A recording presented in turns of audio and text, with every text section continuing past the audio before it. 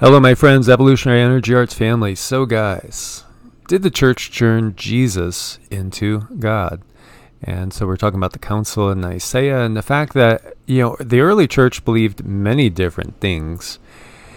Many different things. They weren't in agreement. There was hundreds of different gospels out there, let alone so many other lines of thinking. They didn't agree on anything until Constantine's Council of Nicaea in 325 AD started to formulate exactly what everybody was going to have to believe. Constantine, of course, was the head of the Roman Empire, and it was having its issues, to say the least, and he was trying to keep it all pieced together, trying to unify people, and Christianity was sweeping through his kingdom.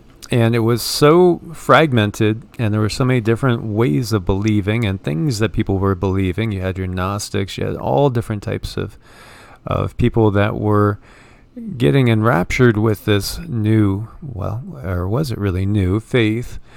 And so he had a vision, or he said he had a vision, and that vision was conquered by the sign of the cross.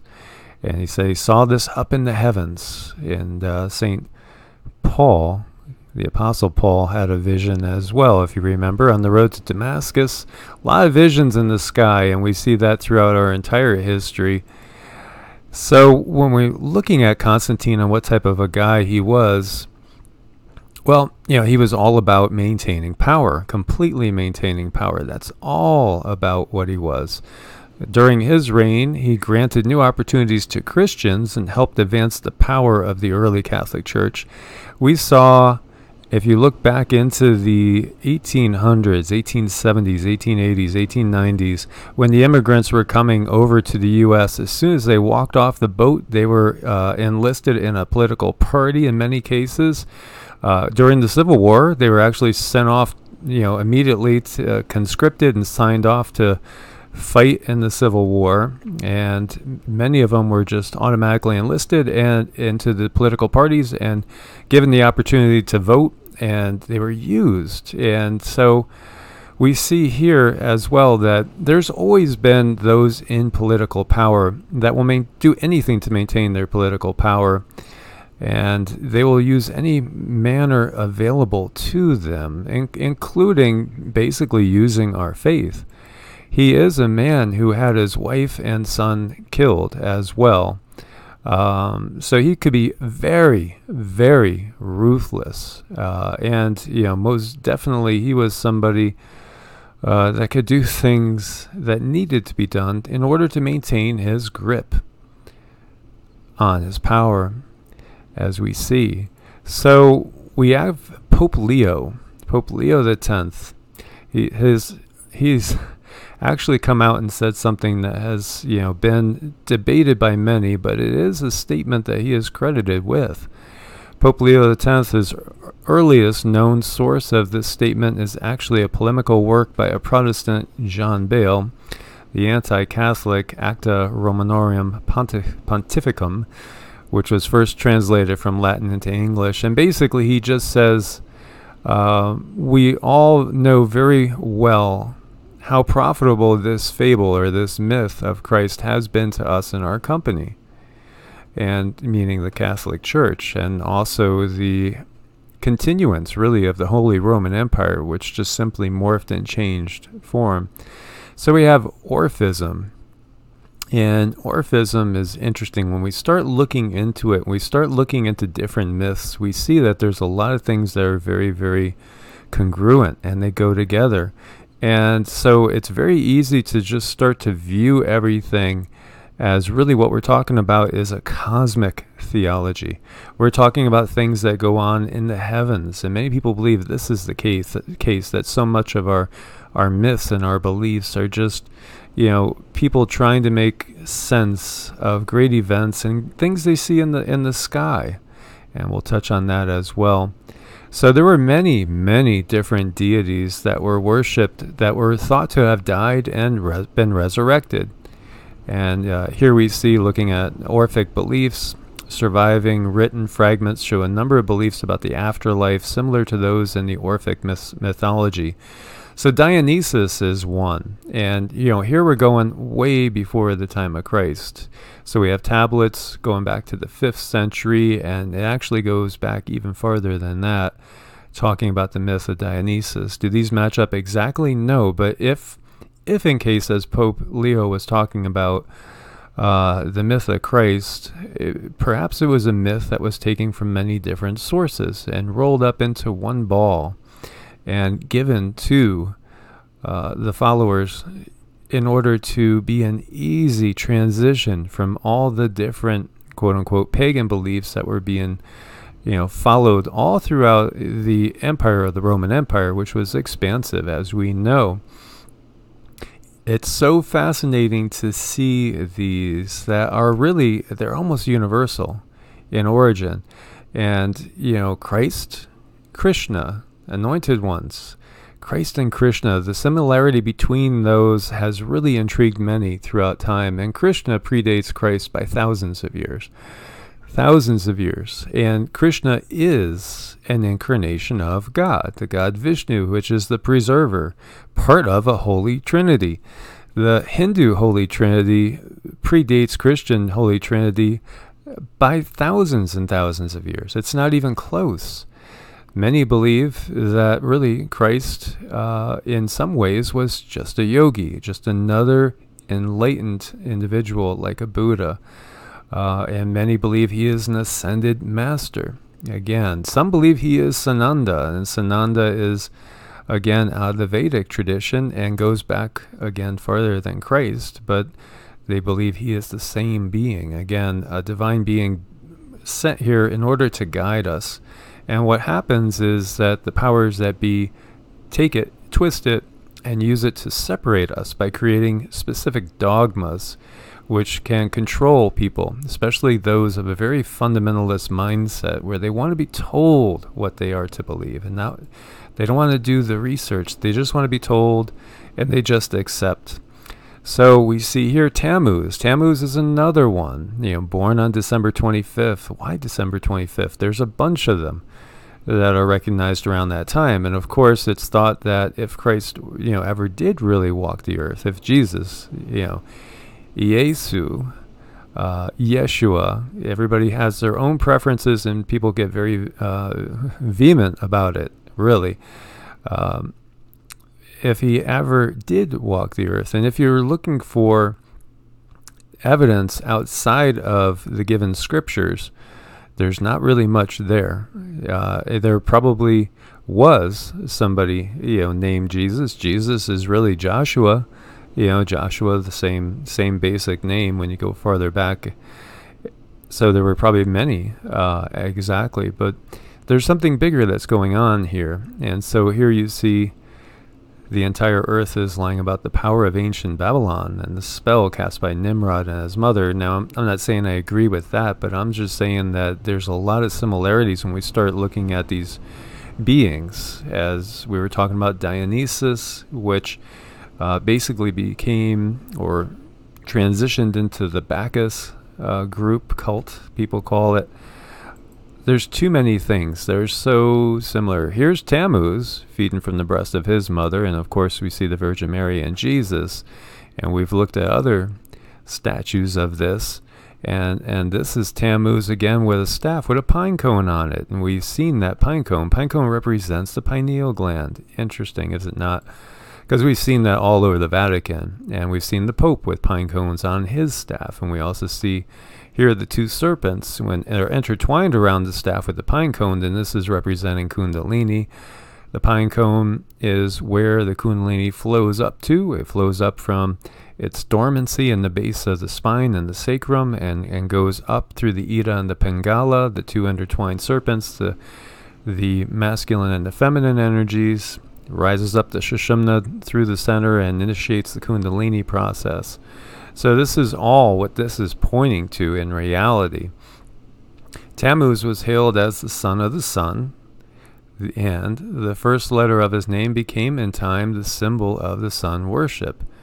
Human sacrifices to the sun god were offered on this initial letter, made of wood, known as a cross. His birthday, December 25th, was honored more and more, and the first day of the week was called Sun's Day, or Sunday. So interesting, the take there. Of course, we've seen the fish heads, the papal mitre hats that they wear, which are referring back to the to Dagon, and also back to Eons or Ioans, which were the fish god people that came from the sea that we might equate with Ea, Enki, of the Anunnaki as well. So there's a lot of clues. Do we have the exact, blow by blow on exactly what happened? No, we're all still guessing and conjecturing, but we could see how many things go together. And Mithra, born of a virgin, born on December 25th, 12 disciples. You've seen a lot of this stuff before, probably 1200 BC. Maybe you haven't. But it's very, very interesting that these myths are really universal myths. And so, some believe that Jesus is a copy of Mithras, and some believe it's a copy of Dionysus, or, perhaps Tammuz, or perhaps Krishna, or perhaps all of the above. And, it's up to each to go ahead and explore and make your own decisions on this. And of course, there are those that are just simply born into a system or become convinced of something, and that's good enough for them, and they'll try to convince everybody else in the world that they are right, because if they can do that, then it verifies their own existence and their own philosophy. It makes them feel safe. And we have Attis from 1200 BC, dead for 3 days, resurrected. Very interesting. And then, of course, we have Osiris, which is perhaps the most ancient one of the bunch. He was known as the Lord of Love, King of the Living, the Eternal Lord. After Isis, Osiris was the most popular and enduring of all the Egyptian gods. His worship spanned thousands of years, from shortly before the early dynastic period, which is about 3150 BCE. So, over 3,000 years before Christ. And it's interesting that when you go into the rituals of the Golden Dawn, and you see that, again, they use the Judeo-Christian tradition in their rituals, but they also combine it with the Egyptian. So they equate in these rituals Osiris with Christ right there. And it is possible that Osiris was worshipped in some form in the pre-dynastic period, even back as far as 6000 BC. So then we're talking 6,000 years before Christ, 8,000 years ago. Very, very obvious. This is a much, much older story.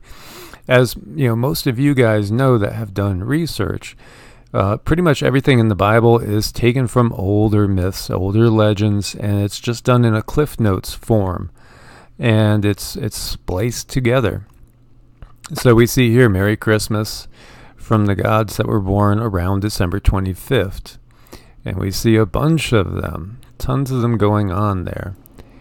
And is it all really relating to this? The Southern Cross, December 22nd, 23rd, and 24th. And the 24th, is it all about really the dying and the resurrection of the sun, at the winter solstice? Very well could be. It very, very well could be. That would make a lot of sense when we look at astrotheology and, the symbolism that's really there underlying all these things. And again, we see, this is over here modern imagery of Mary holding Jesus. We see the aura. Some might see it as a solar disk, right?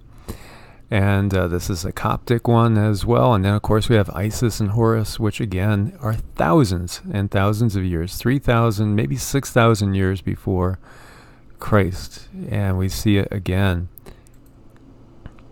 And it's just too many similarities, too many to just blow it off. And then yet we have people that say these are all counterfeits, even though they're thousands and thousands of years before Christianity ever existed. These are all counterfeits.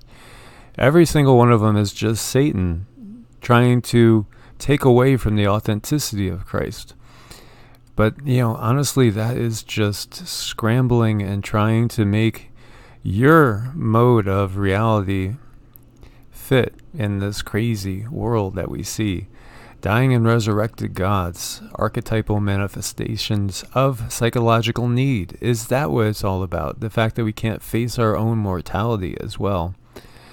And so we put these stories, we contrive these things, these myths, these legends to reassure us, of our own immortality, perhaps, and the fact that we will not just perish into nothingness. And this goes into Dionysus, and I'll have all the links for you guys. I'll encourage you to go ahead, read into them. The stories are not verbatim, but we can see this. Now, Zagreus is an Orphic myth, and he was the child of Zeus and Persephone, and so he was also resurrected and equated with Dionysus. And this gets more into Dionysus demystified. So these universal myths, in many people's opinion, are really just talking about our consciousness.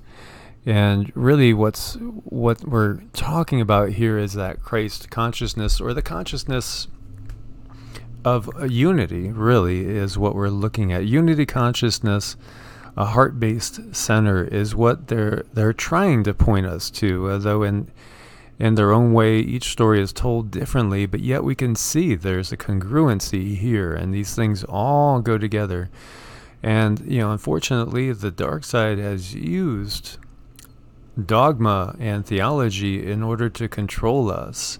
And they still do control the minds and the purse strings of billions of people on this planet, as more than half of the people on the planet are following the Abrahamic traditions, the Judeo-Christian Islamic traditions. The majority of the people on the planet follow that belief system. Of course, it's split up into thousands of different subsets, and nobody agrees with each other when it comes to that. But this is a time where we are to recognize everything that's going on and recognize that the true key is living from the heart center and actually embodying what Christ was showing and what Christ consciousness shows. And whether we call it Christ consciousness or Krishna consciousness, it depends on our background. It depends on how open-minded we are. In reality, do we need any dogma? Some do, unfortunately, and some don't. But we're all in our own place and our own position spiritually. But we can, if we look hard enough, see that, this truly is a cosmic tale. And this is a tale about who exactly we are and how we are to embody the positive forces of light and love if we're ever going to change this planet into something that it has the potential to be.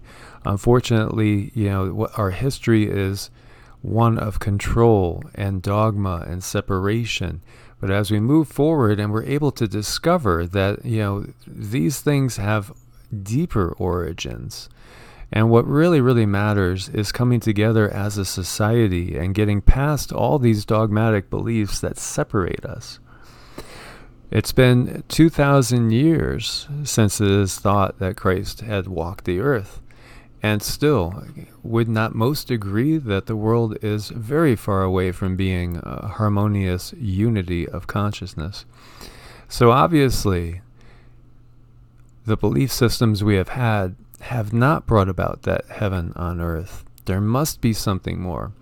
Now, if we each did embrace the teachings of love and unity and allowing ourselves each to be a distinct individual without trying to force our way on the other, and if we showed the mercy and the compassion that we see in the stories of Christ and the teachings of Christ, that of, giving somebody your cloak as well as your tunic if they ask for something, that of selling your belongings and giving it to the poor and following the way of peace and love, and that of not being greedy and not being lustful and envious and jealous, but simply allowing others to live their lives as we live our own life in peace and harmony, then we can manifest that heaven on earth. For it is said, the kingdom of God lies within you. It's within you right now. Again, it was said also, don't look here, don't look there. And because the kingdom of God comes from within, it's not going to be something that's going to be imposed on us, not the true kingdom, because this false kingdom that we've been living under is a system that's been imposed on us in order to control and consolidate the wealth and power of this world into the hands of the few, and they've done an amazing job of doing that. But it's time for a spiritual revolution. It's time for us to shed our dogmatic beliefs and see the underlying unity of all things. And will everyone do that in this lifetime? Chances are no, but we will see what happens. And with the earth changes that are going on and the cleansing that we see going on, perhaps more will wake up, and perhaps we can start to see some true change upon the earth. As always, my friends, like, share, subscribe. Thank you for your support on Patreon and Ko-Fi. I look forward to your comments. God bless and namaste.